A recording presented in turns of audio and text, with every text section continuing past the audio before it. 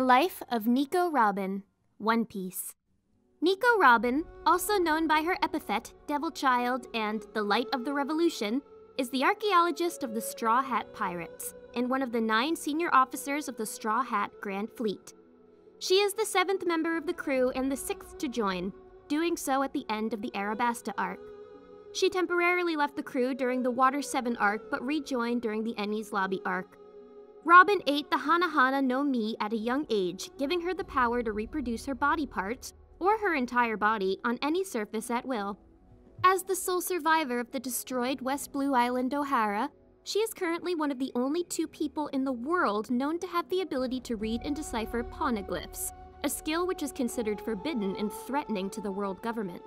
She acted as the vice president of the Baroque Works as Miss All Sunday, serving and partnering herself directly with the organization's president, the ex-Warlord Crocodile, who operated under the codename Mr. Zero. She was a secondary antagonist of the Arabasta Saga before joining the Straw Hats. Her dream is to find the Rio Poneglyph, which tells the true history of the world, specifically the Void Century. She gained a bounty of 79 million at the age of 8 due to her ability to read poneglyphs after the destruction of Ohara. It later increased to 80 million after the Straw Hats invaded Enies Lobby to rescue her and escape, and to 130 million after the Dressrosa Arc. Currently, following the events from Raid on Onigashima, her bounty is raised to 930 million. Welcome to the Amagi. In today's video, we're going over the life of Nico Robin. Before we begin, we publish a new video every day, so be sure to subscribe to our channel and ring the bell to get notified about our latest videos. The Amagi's reach stretches beyond just this channel, so if you're a fan of us, please consider subscribing to our other channels and following us on all our social media. Help us reach our goal of passing 100,000 followers on all of our accounts by the end of the year. And with that out of the way, let's get into the video. Early life. Nico Robin was born on the island of Ohara and came from a family of archaeologists. Her mother, Nico Olvia, went out to sea to find the true history when Robin was 2 years old, leaving her in the care of Olvia's brother and his wife, Roji. While Robin's father was never revealed, Olvia stated that she will honor her husband's dream. She then left to study the Poneglyphs. Robin later wandered into the Tree of Knowledge and was allowed to read the books held within on Clover's invitation. Roji both verbally and physically abused Robin over menial actions. Roji made it obvious time and time again that Robin was not wanted. She was expected to keep out of sight, and she was not allowed to participate in family celebrations. The powers of her devil fruit often freaked out or scared the other children. On top of that, often she would overhear the conversations of parents telling their children to avoid her at all costs, as well as other children calling her a demon. Her only friends were the scholars at the Tree of Knowledge, with Professor Clover of the Archaeology Lab, a friend of her mother, trying to take care of her. At only 8 years old, she aced an archaeology exam and was officially inducted as a scholar. However, when she announced that she, like her mother, wanted to find out the true, unrecorded history of the world, she was reproved by Clover, who told her she will get banned from the library if she continued to spy on the other scholars. Robin ran off crying and headed to the northwest beach of Ohara, where she met the giant Jaguar D. Saul, who was washed up on the shore. The two became friends, and Robin continued to visit him for the following 4 days while he built his raft. After Saul found out he was on Ohara and figured out that Robin was Olvia's daughter, he informed Robin about the battleships that were on their way to destroy Ohara due to the scholars studying the Poneglyph. Nico Olvia had recently escaped off a marine ship and returned to Ohara due to Saul's efforts. She informed the archaeologists that her colleagues had been killed by the Marines. She told them that the Marines were able to infer that Ohara was their homeland based on the items they possessed on the ship, and they were headed towards Ohara, likely to kill them. The archaeologists, however, refused to leave. They wished to continue to protect the tree and the knowledge they had worked so hard to research and procure. When Olvia was warned that CP9 was on shore, she rushed out of the Tree of Knowledge, running past her daughter without notice. Robin arrived at the Tree of Knowledge and asked Clover about her mother's whereabouts. As a wanted woman, Olvia wished to cut all ties with her daughter so that Robin might not be associated with a criminal mother.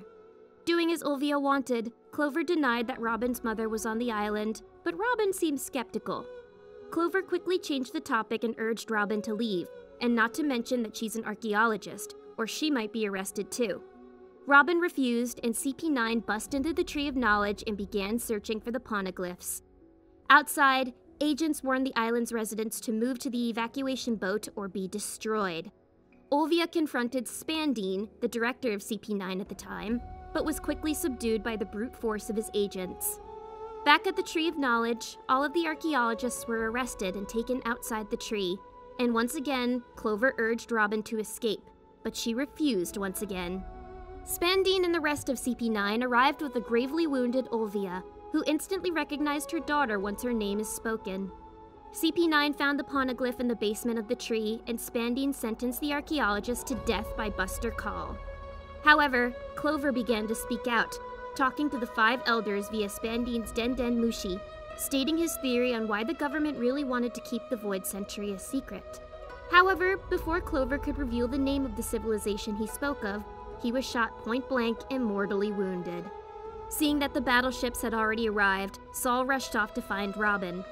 As the attack on Ohara began, it was discovered that Robin also had the capacity to read Poneglyphs. As the bombardment began, Spandine and the CP9 made their exit. Robin and Olvia reunited, and shortly afterwards, Saul arrived.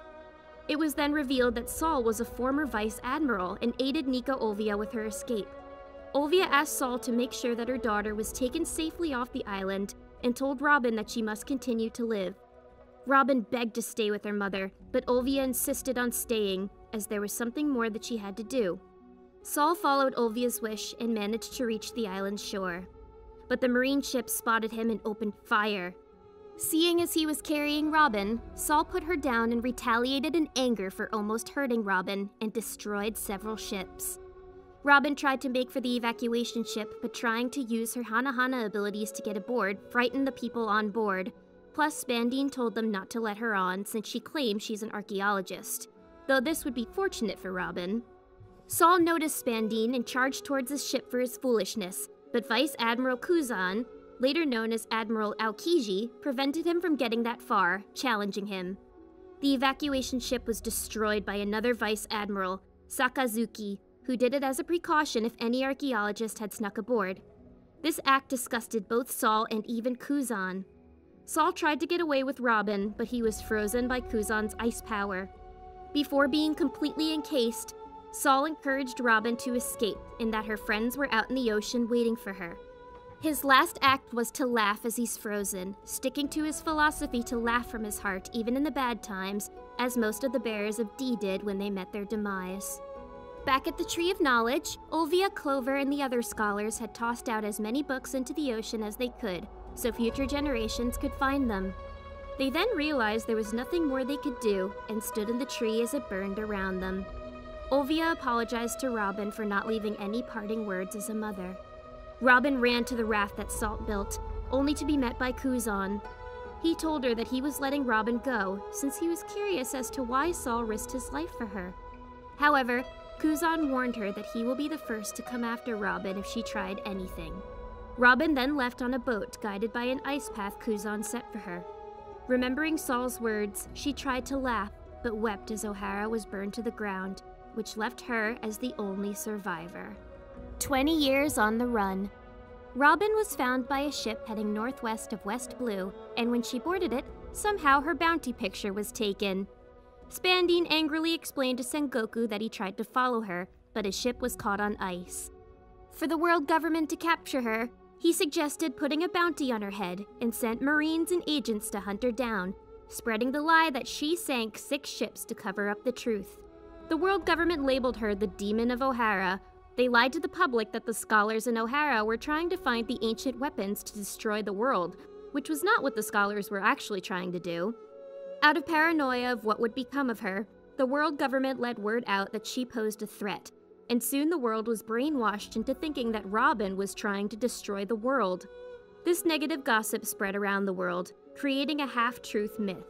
Terms like Devil Woman were born along with the belief that her very existence is a sin and considered her a terror. Robin's innocent life was ruined, and she grew up hating the government for the crimes they committed against her. Robin went to different people as the 20 years passed, all of whom tried to turn her in or kill her. Robin first encountered such attempts when she was taken in by an old farm lady whom she worked for and thought was kind. One night, the old farm lady told Robin that before they could eat, she had visitors. The visitors turned out to be the world government agents attempting to kill her. The old farm lady was last seen yelling at the agents, "Now give me the money, I turned her in for you," as she pulls the agents' clothes in anger. Next, Robin was then taken in by a couple, whom she had once again worked hard for. During the night, she overheard the people talking about turning Robin in, and after that, Robin fled. After that, they angrily called Robin an unfortunate woman who betrayed their kindness. She joined her first pirate crew at age 8. However, after the world government caught up with her new crew, they assumed she had betrayed them. She fled before the pirates turned their anger against her. They even threw curses at her, calling her trouble. After that, Robin would often sit on a rock in pouring rain as a dog came to her begging for food. Robin apologized and said, "Dere shishi" for the last time. Robin then tried to help out in a shop, but the owner whacked her with a stick in anger, telling her that she was not allowed in. When she turned 16 years old, Robin joined an unknown organization, but it wasn't long before she betrayed the organization. At age 23, she somehow entered the Grand Line from the West Blue through the Red Line where Mary Joaz is located. Then at age 24, she traveled to Arabasta where she met the Warlord of the Sea, Crocodile, who needed her ability to read poneglyphs in order to locate the ancient weapon, Pluton, which is believed to be hidden somewhere in the country, and allowed her to join the Baroque Works organization. While employed in the organization, she managed to stay on long term, safely hiding away from the world government for 4 years. Whiskey Peak Arc. Robin first appeared as Miss All Sunday Agent and Vice President of the Baroque Works organization at the end of the Whiskey Peak Arc. She was responsible for blowing up Igaram's decoy ship, though Igaram survived, which apparently was her intention. She met the Straw Hat Pirates and, after cryptically playing with them for a bit, offered them at Eternal Pose on Nanimonai Island. Luffy broke it instead, saying that he would not allow her to decide their destination. Princess Vivi revealed that it was Miss All Sunday who allowed her to discover the identity of Baroque Works president, Crocodile. Arabasta Arc. Miss All Sunday made the necessary arrangements in order to organize the meeting between the remaining officer agents and the boss of the criminal organization, Crocodile. Finally, the officer agents of the Baroque Works met up with Miss All Sunday and Crocodile in the basement of the Rain Dinners Casino, owned by Crocodile. They were told the goal of the Baroque Works, their final mission, and their respective parts in overthrowing Arabasta. They were interrupted by Mr. 3, who told them that the Straw Hats and Vivi had escaped him during their time in Little Garden. He asked Crocodile for forgiveness, but is fed to his pet Banana Wani, huge crocodiles with banana-shaped growths on their heads, instead. The officer agents all got pictures of Vivi and the Straw Hat crew, excluding Sanji, with the help of Bon Curé's abilities, and were given the order to hunt them down, excluding Chopper as Crocodile believed he was the Straw Hat's pet. Later, Vivi was surrounded by billions, but was saved by Pell, a guard of the king who flew to Rain Base after Karu's arrival in order to scout. Pell, however, was defeated by Miss All Sunday, and Vivi was taken to the Rain Dinner's basement. There, Crocodile told her his plan to overthrow Arabasta while it was being executed. Luffy, Nami, Usopp, Zoro, and Smoker all arrived at Rain Dinners, but they were all caught by a trap and thrown in a sea stone cage by Crocodile.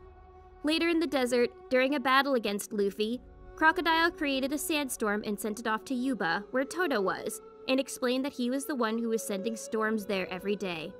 Luffy yelled for him to stop it, but Crocodile impaled him with his hook during his distress.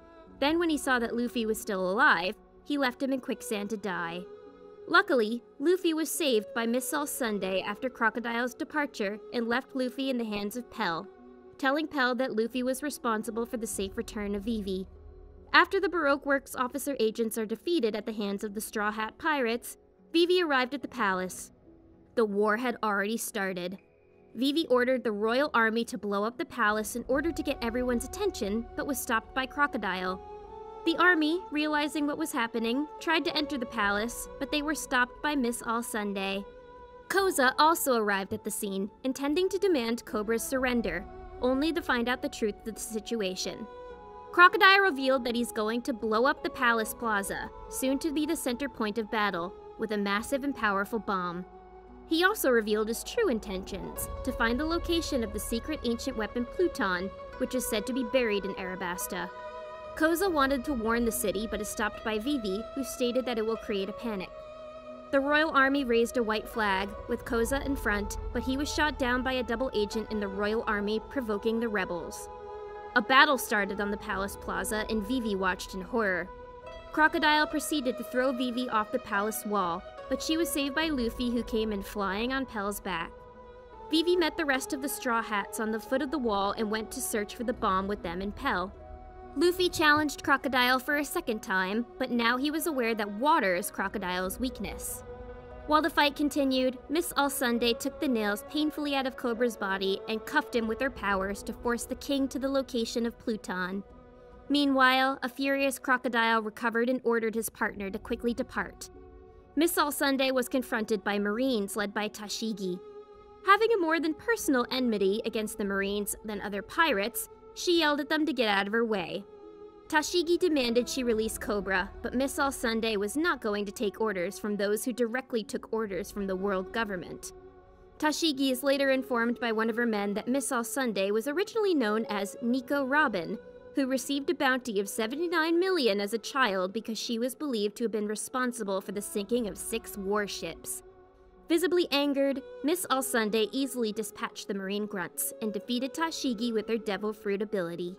Miss All-Sunday and King Cobra went in the hidden grave of the kings and found the Poneglyph. Crocodile soon arrived but did not get the information he wanted from the stone.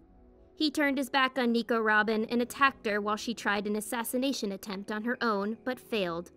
Robin later gave the antidote to the poison in Crocodile's golden hook to Cobra, since Luffy was poisoned by it during his battle with Crocodile. After Cobra used it to save Luffy, Luffy managed to awaken long enough to grab Robin and Cobra and carried them out before the grave caved in. Shortly after the Straw Hats' departure from Arabasta, Robin made herself known, having hid herself on board of the Going Merry before their departure. Claiming that she wanted to join the crew since Luffy saved her when she lost her will to live, and he should take responsibility. Luffy accepted her offer to join the crew, but the rest, excluding Sanji, were suspicious of her. However, she managed to quickly win everyone's favor, except for Zoro, who remained wary of her. Jaya Arc. Nami's log pose began pointing to the sky. After that, a big ship fell from the sky, and the crew found a map in the ship of an island named Skypea on a 200-year-old ship. They competed with the monkey-like Masira's salvage crew while they searched for more clues on how to get there. The Straw Hats decided to go to Jaya Island to look for information on Skypea, while Robin herself decided to temporarily part from the crew and search for clues on her own. It was implied that she may have gotten into some kind of confrontation while gathering information and used her powers to end the scuffle. The Straw Hats met with Mont Blanc Cricket on another part of Jaya. Cricket is a descendant of Mont Blanc Noland, an infamous liar who told of a gold city on Jaya, and Cricket was an outcast for looking for artifacts on the gold city. He might have been the only person who knows how to get to Skypea. Cricket explained how the Straw Hats can ride up a dangerous vertical current called the Knock-Up Stream to get to Skypea. However, they first had to catch a south bird to point them towards the location where the stream will erupt from the ocean. When Robin was able to catch sight of a south bird, she was able to quickly subdue it using her Devil Fruit powers. While the Straw Hats were looking for a south bird, Bellamy and his crew attacked Cricket's house and stole the gold artifacts he'd collected over the years from his salvage work. When the Straw Hats returned to see what happened, Luffy decided to take a side trip back to Mocktown. The Going Merry was later refitted by Masira and Shoujo to be flight capable, and the Straw Hats caught a ride on the Knock-Up Stream for Skypea. Skypea Arc. They started entering the Gate of Heaven. First, they were recommended by an old woman to pay their X-toll, but even though they do not pay, the old woman lets them pass.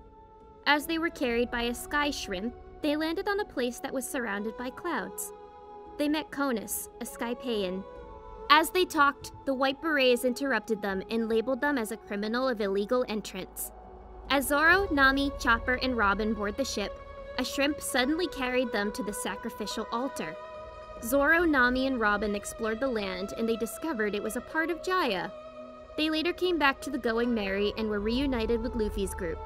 That same evening, they discussed their plan of attack and had a feast with a bunch of local wolves. The next morning, Luffy's group set out to explore the island.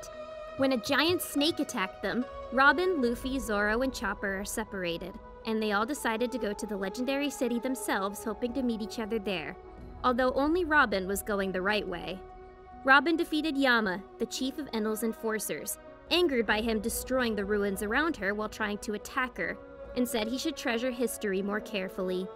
While looking for the Poneglyph, she met Enel himself, and with a massive, powerful burst of lightning, he brought all the other combatants on Giant Jack crashing down to the city. With Nami, who was hiding, and Zoro as the only known survivors of the game, there were only 6 combatants that had survived. Luffy was swallowed by the giant snake during that time, in front of the master of the game. Enel eliminated Gon Fall when he defiantly denounced him as God. Robin herself was struck down by lightning after trying to trick Enel into believing that if he destroyed Upper Yard, the Golden Bell would never be found, having anticipated that she would have knowledge of where it was and would try to use it against him. When Luffy and the Shandia girl named Isa escaped the snake due to it being electrocuted by Enel, Robin regained consciousness and told Luffy and Isa of Enel's plan to destroy all of Skypiea and gain the Golden Bell for himself. As Luffy charged towards the self-proclaimed god with Isa on Pierre to give his location, Robin mustered up what strength she had to get the defeated Straw Hats to higher ground on Giant Jack in case Enel began his attack. During the battle, Enel tricked Luffy and temporarily prevented him from interfering with his plan by grafting a giant sphere of gold onto his arm and removing him from the ship. Enel then used his flying ship, Maxim, to form thunderclouds over Skypiea, and commenced his plan by firing lightning bolts all over the land as it rises to search for the Golden Bell. Amazingly, Luffy returned to Giant Jack and asked Robin to take care of Isa, while he had unfinished business with Enel, charging up again. Eventually, with Nami's help, the Straw Hats knocked over Giant Jack for Luffy, with Nami riding her waver to gain up to him, as he jumped towards the massive thundercloud Enel created, the Raigo, and discharged the electricity within it, causing it to explode and cleared the sky. Luffy, with his final attack, knocked Enel through the Golden Bell and ended the war between the Skypieans and the Shandia, with the bell and Enel collapsing. After Luffy defeated Enel, Robin read the Poneglyph on the Golden Bell, learning about another ancient weapon, Poseidon, and sees Goldie Rogers' writing in the ancient script on the bell. She then concludes that the Rio Poneglyph is on Laugh-Tale. Seeing this, Robin became convinced that Luffy will be very important in the changing era of the world. Long Ring Long Land Arc. Robin and company came across a mysterious pirate ship after trying to escape a giant wave. Soon, they arrived on an island inhabited by strange animals. The Going Merry was captured by the Foxy Pirates. After Tonjit reunited with his horse, they were soon attacked by Captain Foxy and his subordinates, who challenged Luffy to a Davy-back fight, a contest of pirates where the stakes were members of the crew. She teamed up with Nami and Usopp. With only Nami's and Portia's boat remaining, it was an all-out war to the goal. But after Foxy exposes his devil fruit powers, Portia won and took Tony Chopper from Luffy. Then, the second round prepared to start. She, together with the other Straw Hats, watched on the sidelines as Sanji and Zoro played the ball game, but were hampered by Foxy's blatant cheating and the crooked referee. But they managed to win, despite the constant cheating of the opposite team. Luffy and Foxy faced off in the final game, a battle of brawn aboard Foxy's ship. The Straw Hat crew watched aside as Luffy continued to battle Foxy with the odds not in his favor, and the fight continued inside Foxy's ship. Luffy managed to finally defeat Foxy by using his own ability against him. After getting back his crew members, the Straw Hats left in search of a shipwright. After the Long Ring Long Land arc, she was confronted by Aokiji, one of 3 admirals. Aokiji frightened Robin as he revealed to the crew a little of her dark past, emphasizing that every organization she had joined had been wiped out, leaving her as the only survivor. She tried to retaliate and attacked him with her power, but he remained unharmed because of the Hiei no Mi Logia's intangibility. The Admiral then froze Robin with his powers, and then tried to smash her frozen form, but she was taken away by her crew. She managed to survive after having the ice encasing melted with hot water by her crewmates. The incident, however, left Robin feeling very upset, as even her captain got frozen by Aokiji, and even though he was saved too, the archaeologist started to feel once more like a disgrace to her companions. Water 7 Arc. After the Going Merry narrowly escaped being hit by a sea train, the crew met an old woman, Kokoro, and her granddaughter, Chimney. Kokoro gave Luffy a map to the next island, Water 7. The crew traveled to Water 7 to cash in the gold from Skypea and repair the ship, but soon found out that the Going Merry was beyond repair. Robin went shopping with Chopper, but she disappeared after a stranger wearing a mask whispered CP9 to her. Iceberg, the mayor of Water 7 and president of the Galley Law Company, was later nearly killed in an assassination attempt. He claimed that one of the assassins was Nico Robin, and assumed that the masked man who was with her was another member of the Straw Hat Pirates. An announcement was made saying that the culprits of the assassination attempt were the Straw Hats, and that everybody should go and search for them. While the crew hid from angry residents, Sanji and Chopper discovered Robin, and she told them what they had feared. She's responsible, and she wants to part ways. The Straw Hats, still missing Sanji, rushed to the Galley Law Company's headquarters where Robin and CP9, an elite group of assassins from the world government, were beginning a raid. In Iceberg's room, Robin and the mysterious man Iceberg saw before told him that they've purposefully placed the blame on the pirates. Their true aim was the Pluton blueprints passed down on him by his mentor Tom. The assassins regrouped and were revealed to be Iceberg's own allies, Blueno the bartender, his secretary Khalifa, and two of his shipwrights Kaku and Rob Lucci. The Straw Hat Pirates and Polly broke into the room where they found Iceberg and CP9. Luffy and the others requested that Robin came back to the crew. She refused and told them that she could not accomplish her wish if she were to stay with them. Robin turned to leave, and CP9 tried to hold the pirates back. Robin successfully escaped, and Lucci showed those remaining his devil fruit power. When Robin boarded the train was guarded. When it departed, Sogeking later appeared. Sogeking talked with Robin and told her that the crew knew about her reasons for leaving. After hiding under Robin's cloak, Sogeking showed himself.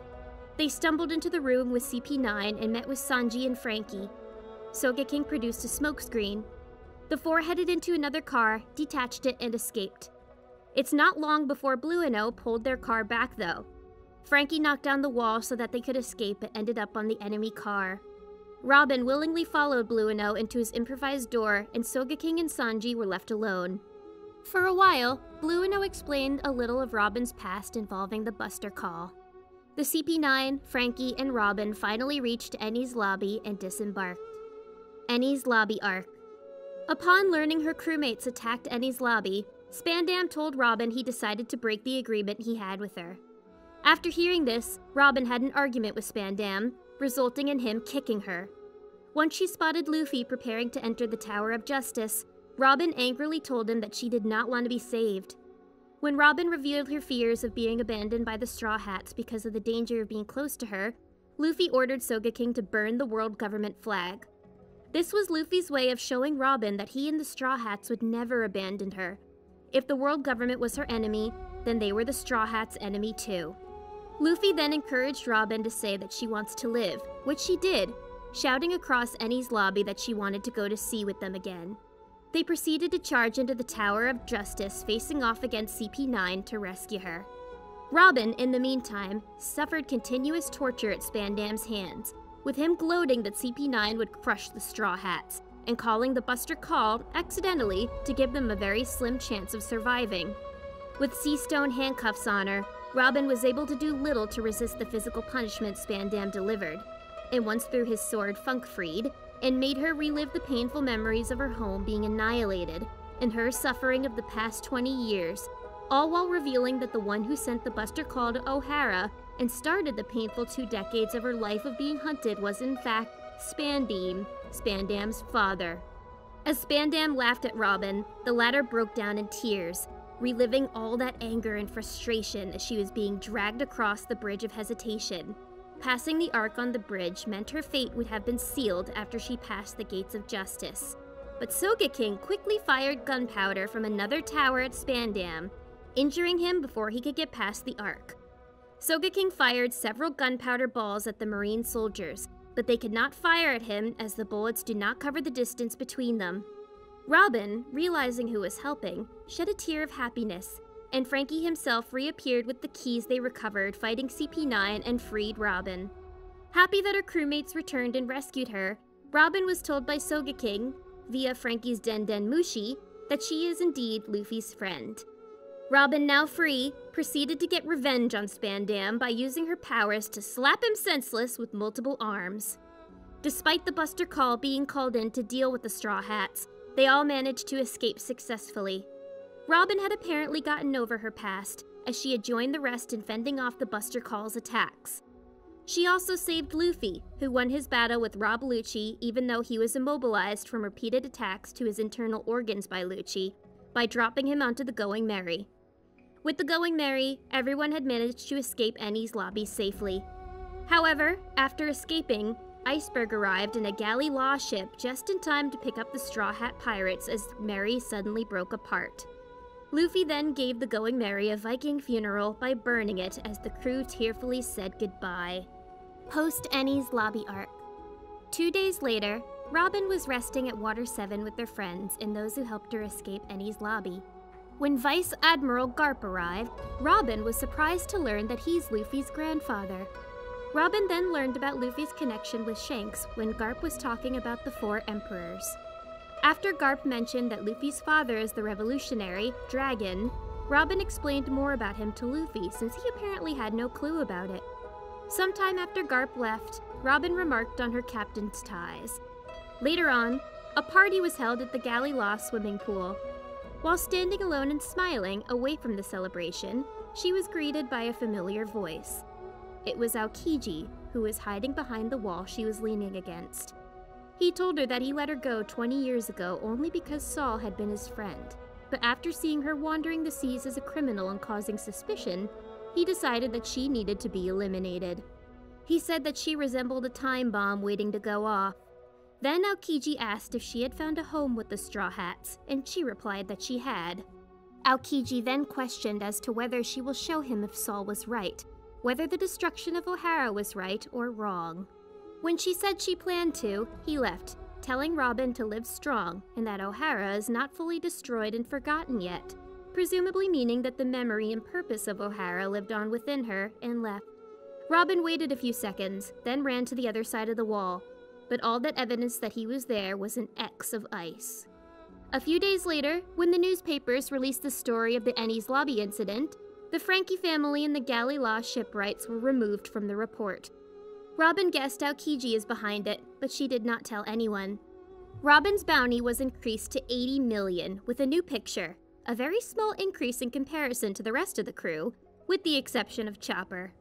After the Straw Hats lured Frankie to the Thousand Sunny, Robin asked if she could use her ability to persuade Frankie to join the crew, by using her powers to squeeze his testicles until he agreed to join, even with everyone looking on in horror to what she was doing, and Luffy telling her to stop as he wanted Frankie to still be a man when he joined.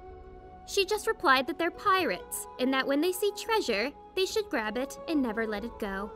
Thriller Bark Arc. After sailing for some time on the Thousand Sunny, Robin and the rest of the crew came across a mysterious barrel floating in the ocean. Upon opening it, a flash shot up from it. Suspecting that it may be a homing beacon of some sort, Robin asked the rest of the crew to get ready.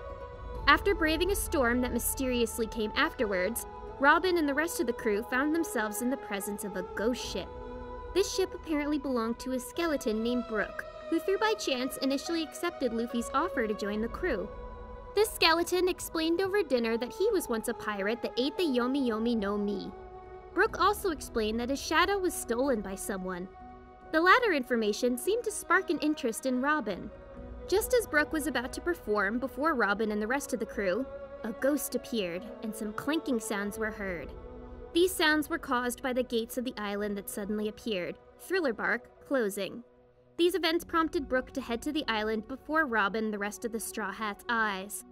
With Luffy's resolve to go to the island, Robin decided to join also with the response that she likes thrills. After witnessing Frankie's present to the Straw Hats, Robin and the rest of the Straw Hats decided to look for Nami, Usopp, and Chopper who had not returned.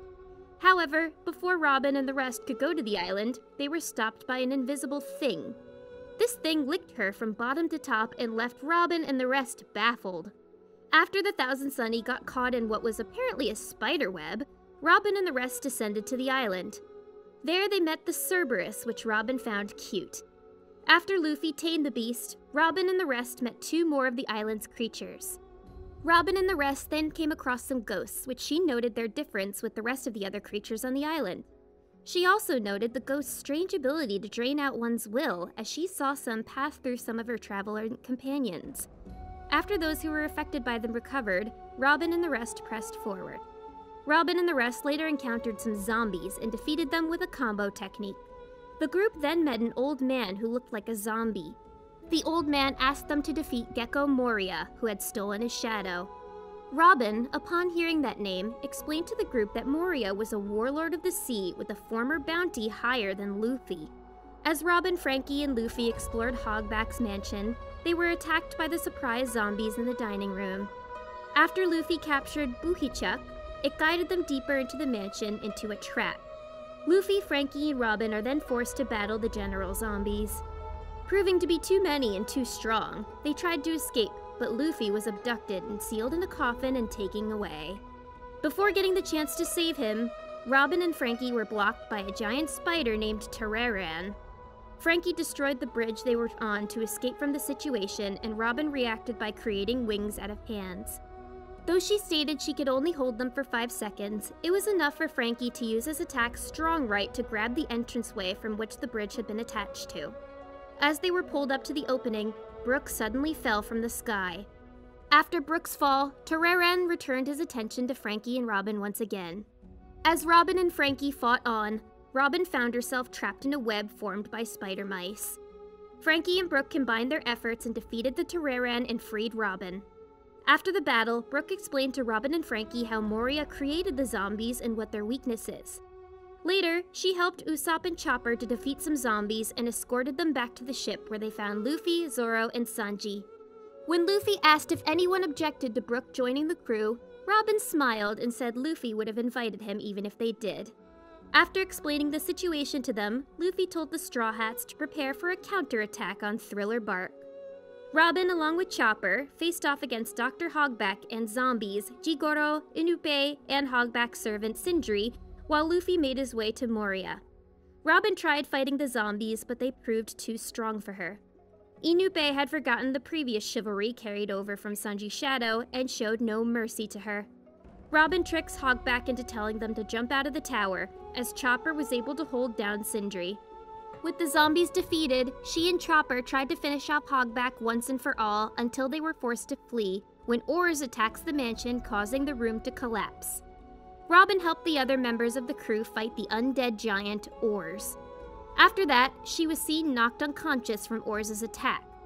However, she recovered quickly along with the rest of the crew and proceeded to assist in bringing Oars down with her move, Cien Fleur, Big Tree. However, Oars recovered and Gecko Moria entered Oars' belly, giving the giant greater strength than ever before. Robin attempted to stop Moria with her ability Fleur, Quattro Mano Hold, by attempting to break Moria's neck. However, Moria escaped the attack with the help of the Doppelman, his shadow. Moria then attacked Robin, removing her shadow from her body, leaving her unconscious, as he continued to operate Oars from within his stomach. She awakened sometime later and helped Luffy and Brook get to the top of Thriller Bark by sprouting legs on the walls to climb on. She then sprouted multiple arms, holding Oars' limbs in place long enough for Luffy to deliver the final blow to him. As the sun began to rise, Robin's body began to disintegrate in the sunrise. But just before her body completely vanished, her shadow returned in time for her to survive.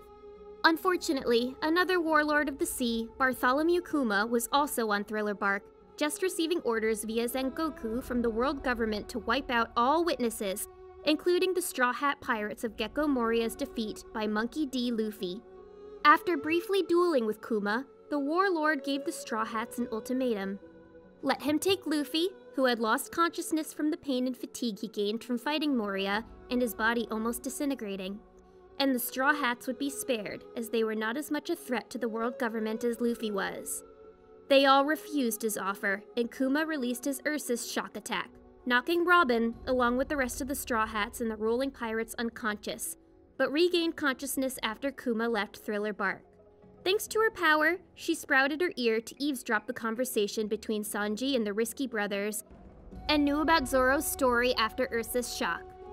Later on, during the party, she was seen watching over Zoro while commenting on how nostalgic the Binks' sake song was.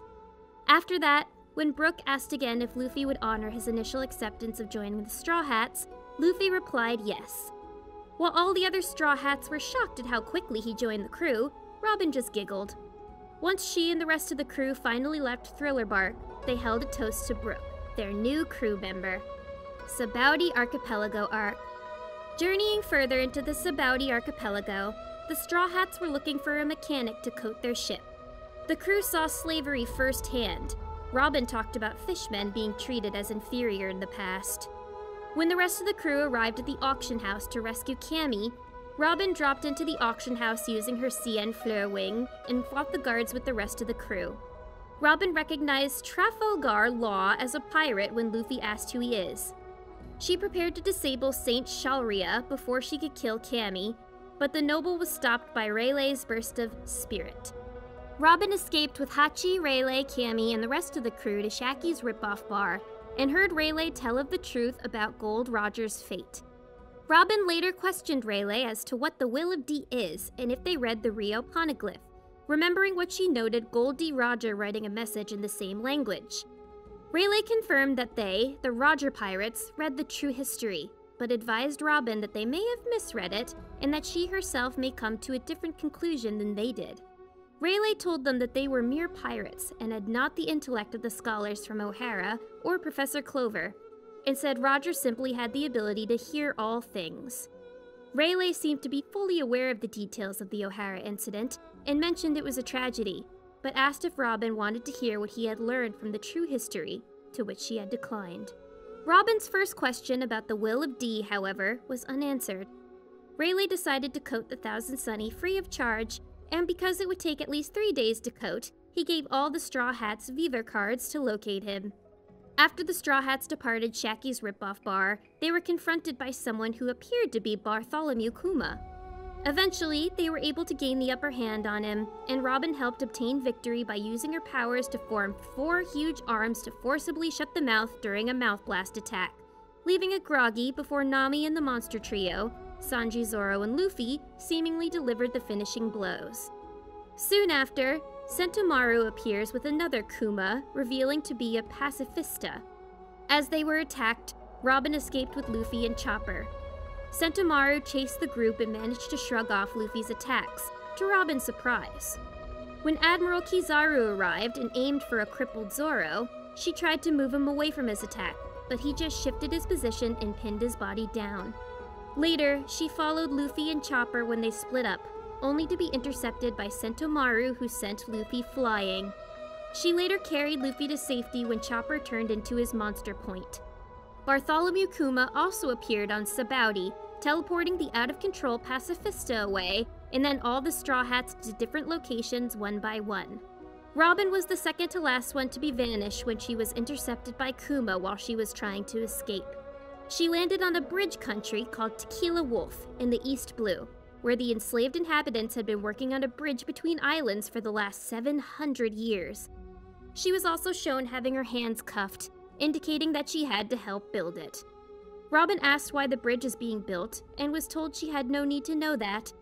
She later appeared to have escaped surveillance with a ring of stolen keys in her mouth, but apparently had yet to leave their domain. Eventually, she and the other slaves were freed by a group of revolutionaries who came to liberate them. Post-war arc. The revolutionaries revealed that they had been searching for her for 10 years because she was the only survivor from the nation who fought against the world, Ohara. Their leader, Dragon, told them to protect her from the world government to the best of their abilities. The revolutionaries then offered Robin a meeting with Dragon. Robin declined as she did not need protection because she had her crew. Robin then rode on a carriage which was going to the end of the bridge. While passing through a construction site from 300 years ago, Robin inquired about the bridge. A revolutionary informed her that the construction of the bridge is an order from the world nobles.